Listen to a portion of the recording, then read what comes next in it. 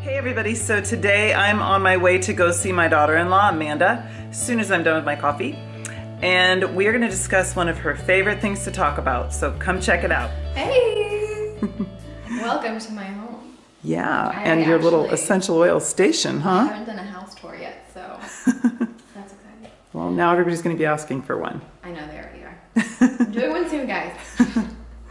This is my little oil station, my little oil corner where I keep most of them. I have them peppered throughout the whole house though, depending on where I need them. But my little roller holders, all of these are different oils. So cute. And you know what? I have some of my essential oils in my pantry and they just fall over all the time. So that's really a necessary thing. Plus it's I need cute that. And hashtag aesthetic. Yeah, exactly. And then this is where I keep most of them. So I try and have all of them here. And then I have like doubles like in Luna's room and then my room and different things like that. Cool. There's a black market for essential oils, so you shouldn't buy them on Amazon. Sorry guys.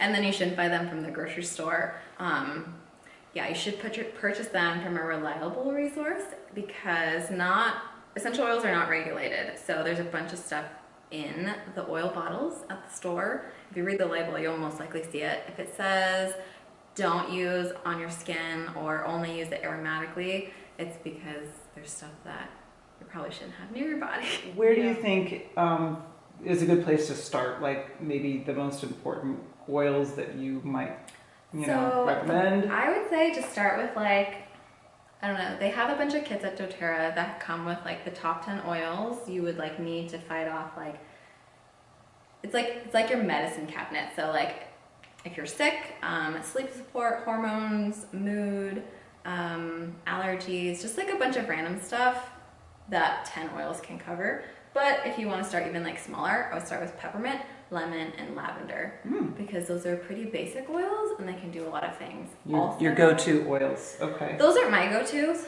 but those are really good. Basic? Yeah, and that's actually like the allergy blend for like seasonal stuff right now. I don't have allergies, so I don't use it. Yeah. Okay. But you got Ted on those because he's got allergies. Yeah. So what would be some of your favorite go-tos? Oh man, I have so many favorites.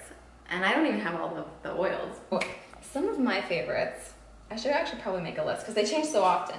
Lavender is definitely one of my favorites because I use it probably the most out of all the oils I use because... Well, everybody knows lavender's calming, right? It's calming, but it's like, it's called the Swiss Army knife of oils because it's good for almost everything. Oh, I thought that was frankincense. Frankincense that was the go-to. Called the king of all oils. Oh, okay. So this one is great for bruises, burns, cuts, scrapes, sleep, mood, cooking. It's good for so many things. Like put a drop in your iced coffee. Yeah, or in your lemonade. Yeah, that would be pretty. And then balance is a grounding blend. So this helps to like center you and make you unclutter your like the way you feel. This would be good for you right now. Yes, exactly. I'm a little nervous. I put this little roller top on it. So it's like super easy for me to put it on. Okay. Now, does that have other oils in it?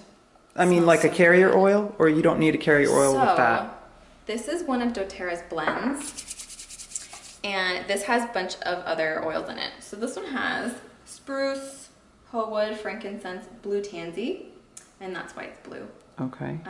Blue chamomile and osmanthus. So do all essential oils need carrier oils, or? No. Okay. So lavender, like you don't need to use a carrier oil with it because it's, there's a lot of stuff. Well, we should back up a little bit and explain what a carrier oil is because some people wouldn't even know what that was. So not all oils need to be diluted with a carrier oil. And what a carrier oil is like fractionated coconut oil, olive oil, apricot oil, avocado. Did I say that? No, I said apricot. Okay. So what that does is that it dilutes it so it's not as strong, or it makes it so it can spread around a large surface, like your back if you're getting a back massage, or like your legs or stuff like that. But not all oils need to be diluted.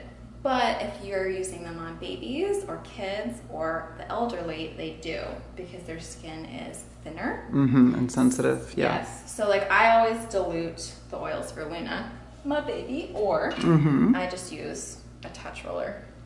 What's that? This is already diluted. Oh, so okay. you can buy this one that already has fractionated coconut oil in it, or you can make your own. I see. But not all oils need to be used with the carrier oil. That means you can use them neat, and you can just like, let's say you burn yourself. Like a drink. You burn yourself Scotch on the stove, or with a curling iron or something. You can just like put as many oils on to get that burning sensation to go away and stuff like that. But some do, like the hot oils, like oregano, cassia, cinnamon, because that will leave your skin like.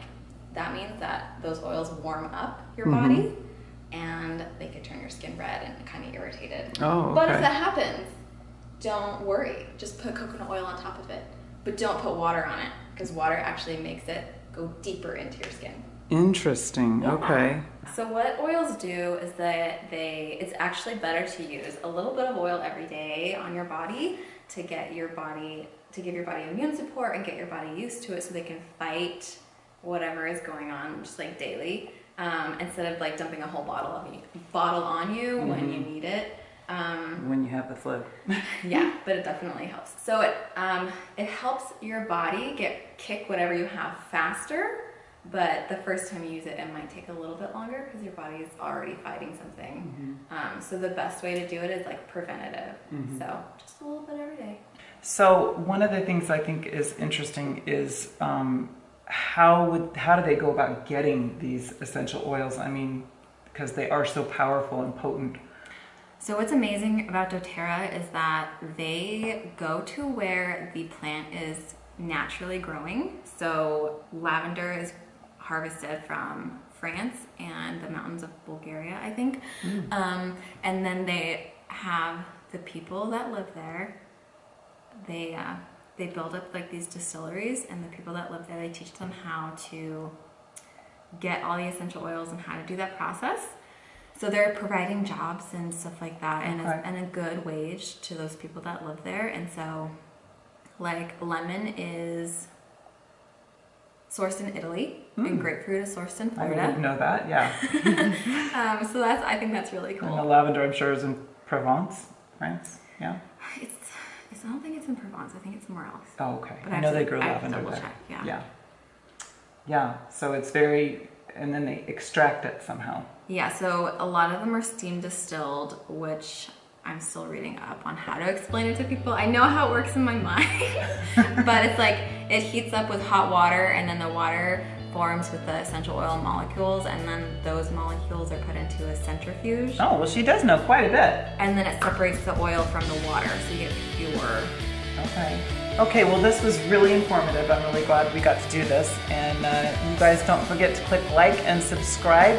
And thanks, Amanda Faye.